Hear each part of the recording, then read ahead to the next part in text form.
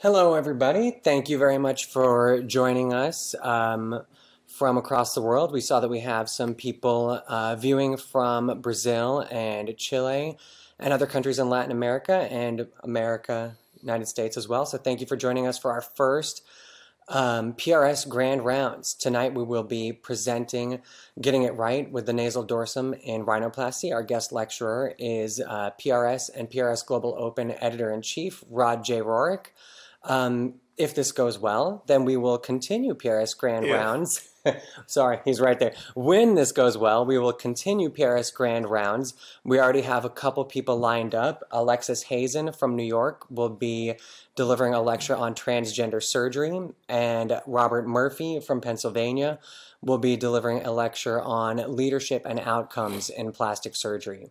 So feel free to ask questions throughout the lecture in the comments section below. Dr. Rourke will be attempting to answer as many as he can after the lecture. We'd like to thank our resident ambassadors, Jordan Fry, Shuja Shafkat, and Chad Purnell for coming up with this great idea to use Facebook Live to bring you lectures in the form of hashtag PRS Grand Rounds. So thank you very much to Jordan, Chad, and Shuja. Without further ado, I will present Rod Rorick for Getting It Right with the Nasal Dorsum in Rhinoplasty. Thank you very much. Thank you, Aaron. By the way, Aaron is our dynamic managing editor for the Journal of Plastic and Reconstructive Surgery. So, welcome everybody. This is a very unique time. First time ever we're doing Facebook Live with PRS Grand Rounds. And picking one of my favorite topics, rhinoplasty. So we're going to talk a little bit about the dorsum, which is one of the most challenging things that we do to get it right in restoring the dorsal aesthetic lines. And as Aaron mentioned, please email us with questions and I'll answer all your questions. And then we will also archive this so that for later use, and we'll also consider putting it on YouTube as well. So of course, read our collection on PRS, which is archived with this presentation. And these are my disclosures. You know, they're book disclosures from the books I've published with theme publishers, and then instrument royalties from Microns.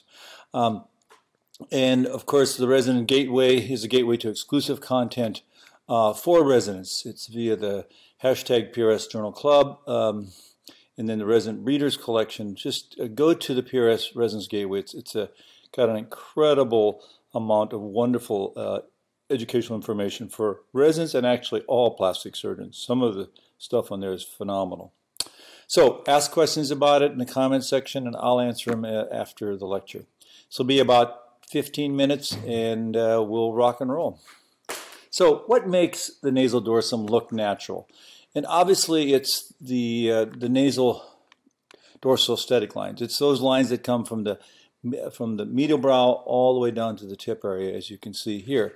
And they have to be smooth, they have to be refined, and they have to balance the nasal dorsum with the rest of the face. And I think that is the most telltale sign of a well done or a not well done rhinoplasty. And it has to be maintained long term. As you can see on the patient on the left, she has a very thin skin, very short nasal bones, but a deviation of the nose, and her dorsum is obviously to be reconstructed to provide for dorsal aesthetic lines, and then here she is long term with beautiful dorsal aesthetic lines that end up in the tip on both sides. And that's what you want to end up with. And you can see she's quite asymmetric. Her left eye is bigger than her right eye, and the left brow is larger. And these are all things that actually have to be pointed out to the patient. Everybody's face, they're sisters, not twins, as is the nose. So you maintain the long-term dorsal aesthetic lines. That is paramount in having excellent results consistently in rhinoplasty, and we're going to show you how to do that. So obviously underlying the nasal skin is a clinical anatomy, the fusion of the nasal pyramid with the upper lateral cartilages, and basically when you're fusing that and then correcting it, that is a very challenging thing at that keystone area, which is very pivotal because that area here is what you have to reconstruct when you're doing a aesthetic dorsal reduction. If you follow history, the way it was done in the past is that they just took it off in a composite manner. And that really yielded unsatisfactory results. This is the inverted V deformity, that inverted V that when you resect the upper laterals more than they need to be, you get this inverted V collapse. And that's very classic and seen a lot even to this day, unfortunately. So with the evolution of from composite to component preservation, it's really about what modern rhinoplasty is about. It's about preserving what you see rather than taking it in a blind fashion. That's why the open approach to rhinoplasty is so key in not only learning but mastering rhinoplasty.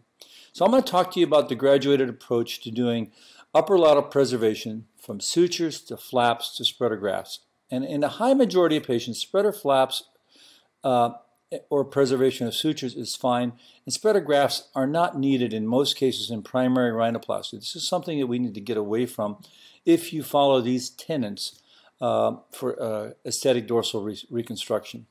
So these are the dorsal aesthetic lines, and you can preserve a lot of them if you preserve the upper lateral cartilages when you're taking down your dorsum.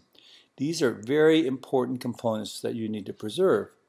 And so I call it the 4 R's. Do you release, resect, rasp, and restore?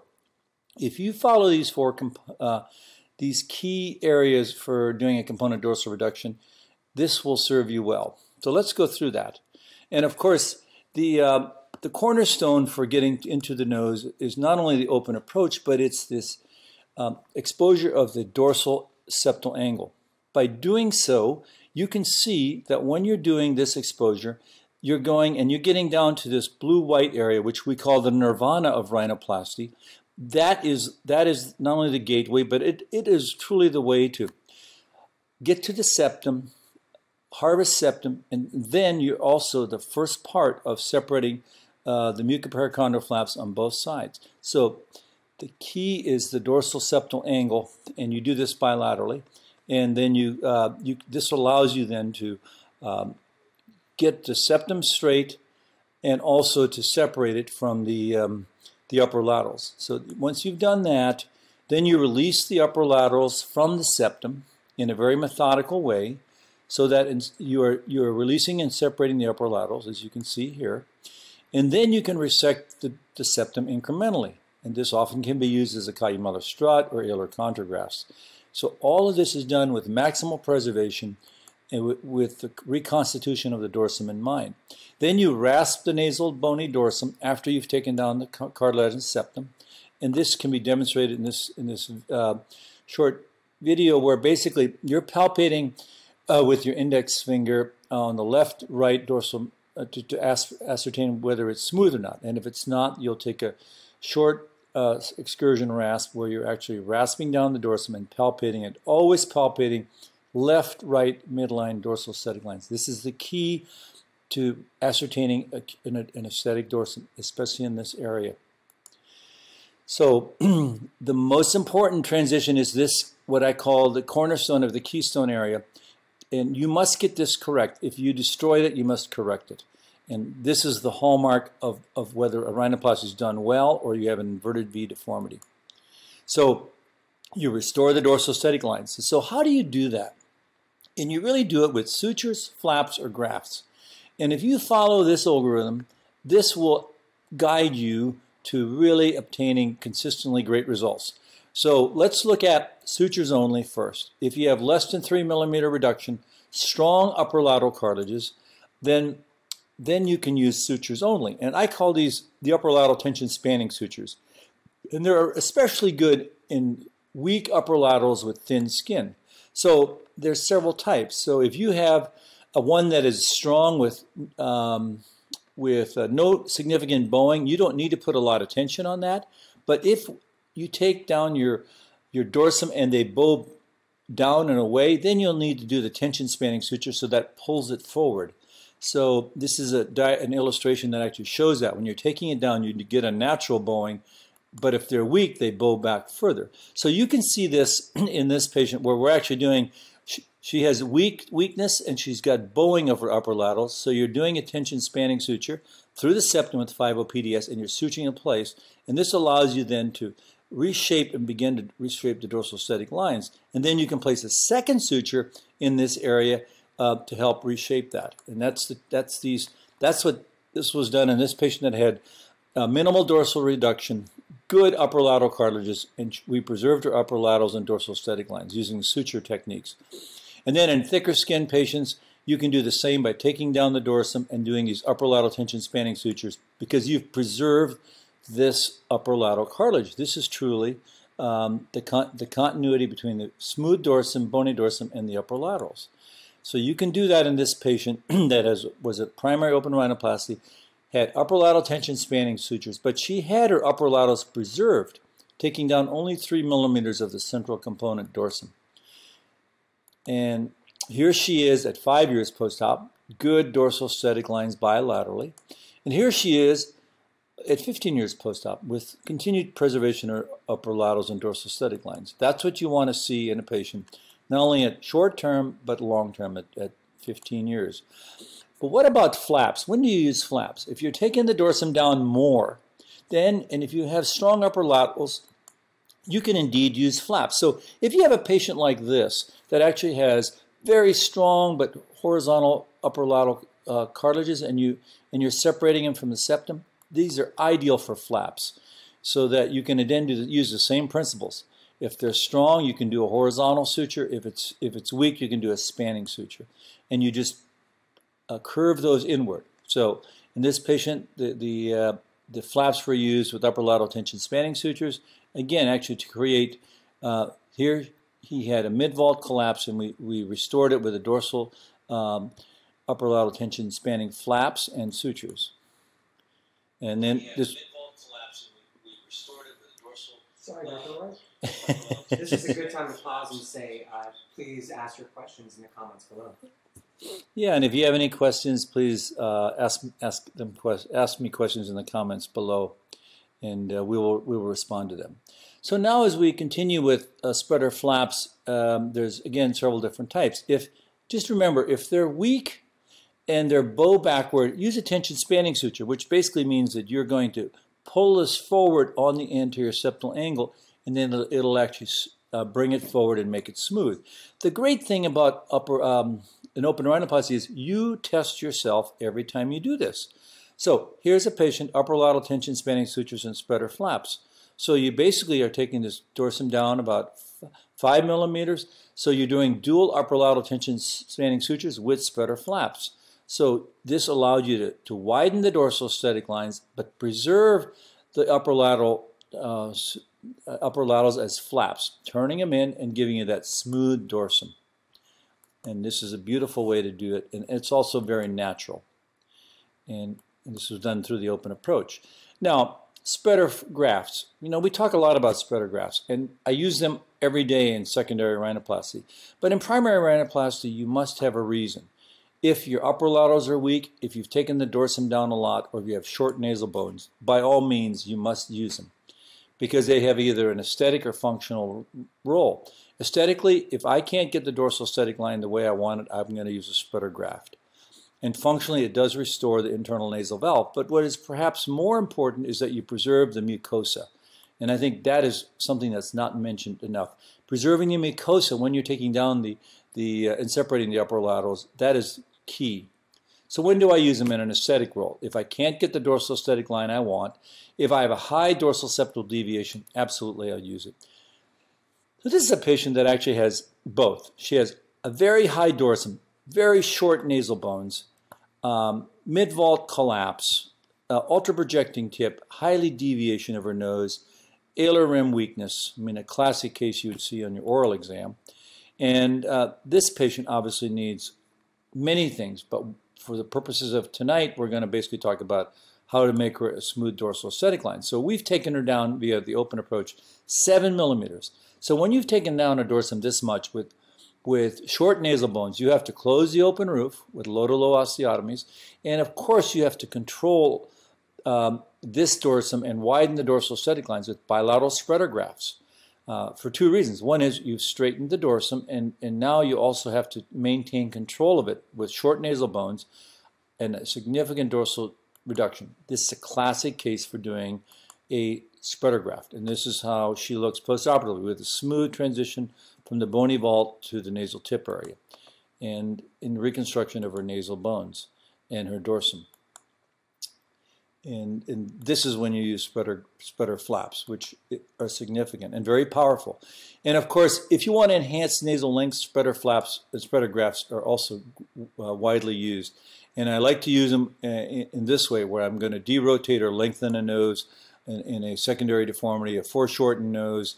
I'm going to use extended spreader grafts to derotate the nose and elongate it and make it not only straighter, but also more balanced with the tip and the dorsum, and you're going to reshape the dorsal aesthetic lines. So in conclusion, all of this is guided by your nasal analysis. You want to maintain or restore dorsal aesthetic lines, and you want to use a component dorsal technique. Maximize the use of sutures and flaps in primary rhinoplasty, but if that isn't enough, then use spreader grafts by all means. So also, I want to invite you all to our upcoming Rhinoplasty Symposium. It's going to be held in Dallas, Texas, and we'll look forward to seeing you there as well. There's still some room in the cadaver lab section. So with that very brief overview, Aaron's going to give me some questions that have come in on this very short session on getting it right the first time using the component dorsum in rhinoplasty. Thank you so much. It's been fun, and we look forward to many more of these with both Drs. Murphy and Hazen coming up. So the first question we have is from Ash Patel off of Facebook. He says, what do you use for the tension spanning sutures? What do I use for the tension spanning suture? Good question. I use a 50 PDS. I rarely use anything but absorbable sutures, and I use a 50 PDS on a PC3 because it's a sharp needle, and it allows me to get precision with it, and you can use it. It's very agile to use, but if I'm going to be using it for spreader flaps, I use that for the tension spanning. For spreader flaps, I'll use 50 Vicryl.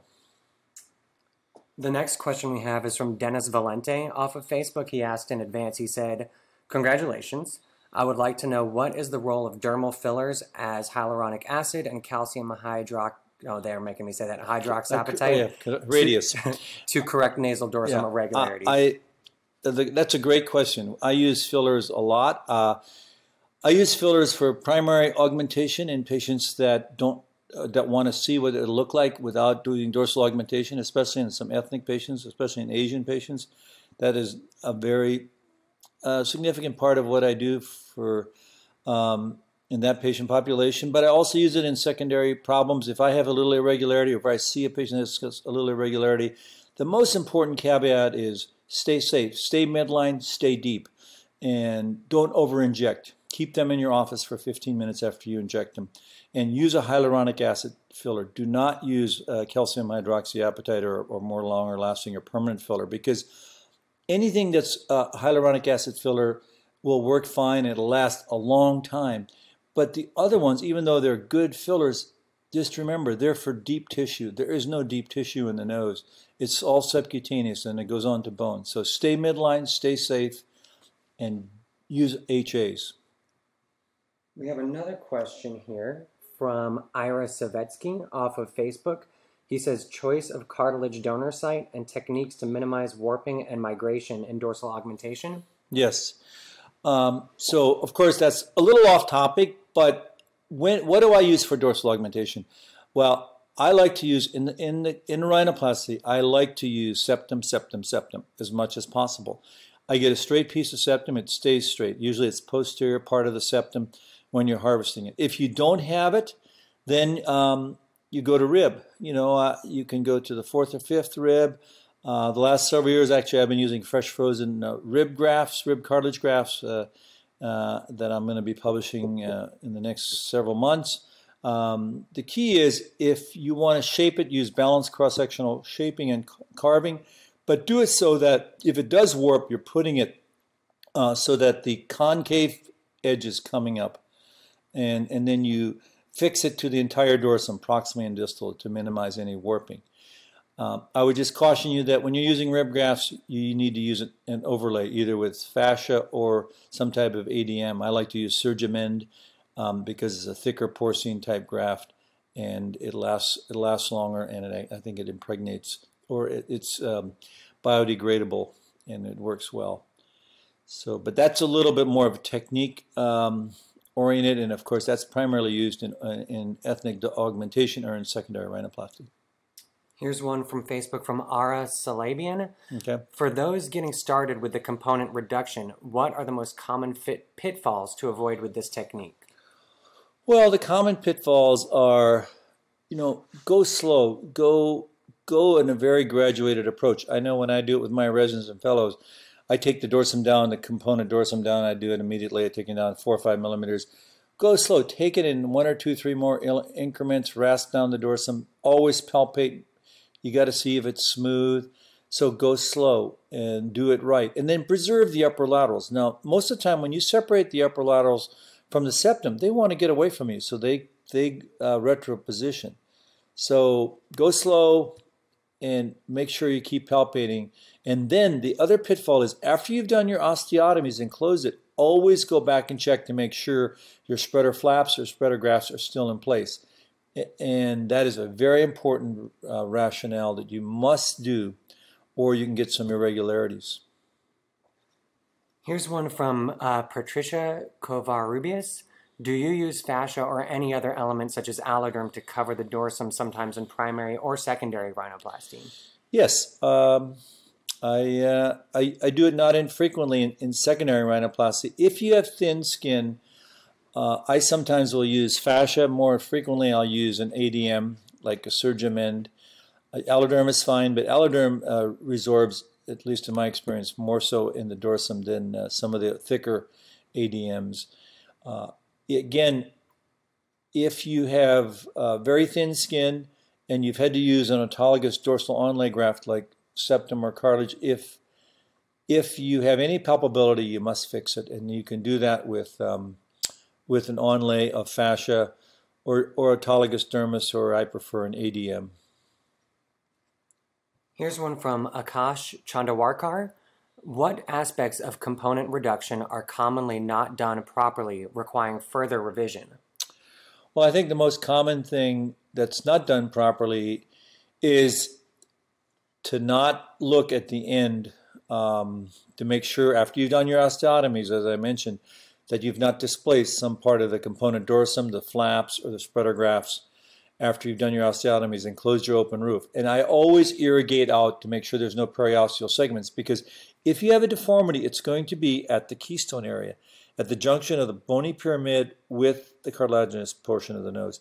That is the area you must make sure is smooth. If that's smooth, 95% of the time you're going to have a great dorsum. And I can tell you, the most challenging thing is not getting a great tip today, it's getting a smooth dorsum. And if you follow these 4 principles, it will be transformational for you as you do rhinoplasty going forward. Truly transformational. Here's one from our very own Chad Purnell. He says, Chad. How far cephalad should your spreader grafts be inset? Well, I think it just depends, Chad. What do you need it for? If you're going to, they should always underlay the nasal bones, for at least 2-3 millimeters, because it's very important for them to be underneath the keystone area if you're going to use spreader grafts. And so you need to observe that. So that's cephalic. And then caudally, they just need to go to the distal part of the upper laterals and then suture them into place. Whether you're doing spreader flaps or spreader grafts, make sure you suture them securely. And the great thing about open rhinoplasty is you just take the skin and pull it over, and you can make sure you've done it well. If it doesn't look good on the table, it will never look good. So that is an adamant thing. Just remember, I always promise my patients that I will make sure that it'll look as great as it can look in the operating room. The rest is up to God and wound healing. But never leave the operating room until the nose looks as straight, as perfect as it can be before you leave. Otherwise, you gotta finish it and do it well. Here's one more from a follower on Facebook named Huda Sheikh. Should you do the septal harvest before or after the component dorsum, and why? Excellent question.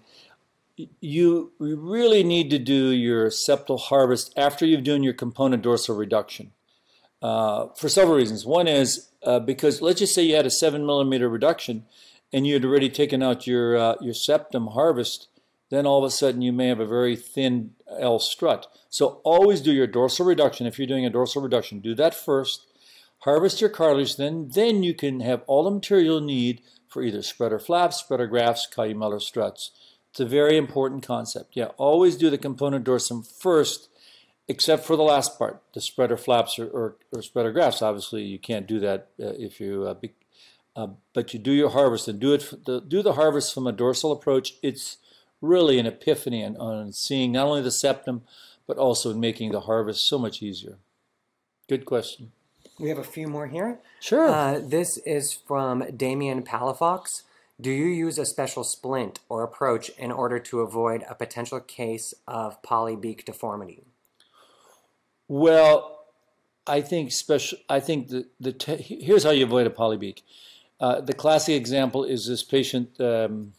If I go back, and I'll just show you. If this is a classic example of how you can avoid a polybeak. If you have a patient like this that's got a septum-dependent tip, usually the tip is dependent upon the strength and length of your lower lateral cartilage. So if you take down the dorsum here and don't do something to build up the tip, you get a polybeak. This concept made Jack Sheen famous because he then described the use of tip grafts to bring up the tip. So the polybeak is a result of over-resection of the dorsum and under-correction of tip rejection, so that basically you take the dorsum down and the tip falls over it and you get a polybeak. So the key with preventing polybeak is take the dorsum down, but you must then drive your attention to bringing the tip up. I know it sounds very complicated, but it is very simple. And again, that you must do, and it must look good, because when you're done, you must have a smooth super tip with a slight super tip break. Good question. We got a lot of great questions happening here. This one is from Jesus Baez Marquez. What do you prefer, rasp or Cincel for bony reduction? Okay. And how do you manage bony callus formation when using rasp? Okay, good question. I don't like to use the chisel because I think that most cases the chisel will over-resect the dorsum. So I use a gradual approach, and I'll use a sharp down biting rasp. And you know, they must be sharp. And you do left, right, and they're short excursions, and I think that's important. And the way you prevent callus is that you must irrigate it when you're done. Make sure there's no more periosteal segments, because if you don't get that, then you can get some irregularities. So everything in rhinoplasty must be done precisely. You know, that's why, you know, rhinoplasty is a surgery of millimeters. One, it's like a cascade effect. One part begets the next part. So you have to have a cascade of everything going well so that your rhinoplasty can go well. So it's like a dominoes. If one part does not go well, then you're setting yourself up for not doing well for the rest of it. But the true cornerstone for getting a great nose is doing the dorsum well. We have two final questions. Sure. This one is from our own resident ambassador, Shuja. He says, what is your recommendation for those residents graduating to become proficient to perform safe and effective rhinoplasty? Oh, that's a short answer. No pressure. You know what? Focus, attention to detail. You know, becoming an expert, you know, you got to have the experience, the expertise, and the willpower, because rhinoplasty is a very unforgiving operation, and that's why so few people want to do it and want to become an expert. So, you know, learn from every patient. Be very self-critical, and if you do that, that's your lifelong CME. Do the best you can, and then go back to learn from the experts. Go back to the anatomy lab, and watch videos, and just keep practicing and focusing. You know, the sign of an expert is one who's never ever satisfied with their results. They always see something that the patient doesn't. And I think that once you do that, you'll get to a pinnacle where truly, the eye only sees what the mind knows. And really what that means is that once you finally have that epiphany in your mind, then you can then say, I can see it and I can fix it. And the other thing is, when I do a rhinoplasty, I know what the nose will look like before I start, because I have an image in my brain of exactly what that nose is going to look like in the end. Often, when I get to the operating room, especially in secondaries, there are so many different pathways, but I will always know what the nose looks like. Once you've reached that epiphany, that's truly nirvana in rhinoplasty. It takes a few words and a few years. And here's our last question from Jordan Fry. What led you clinically to the development of the component dorsal reduction technique for primary rhinoplasty?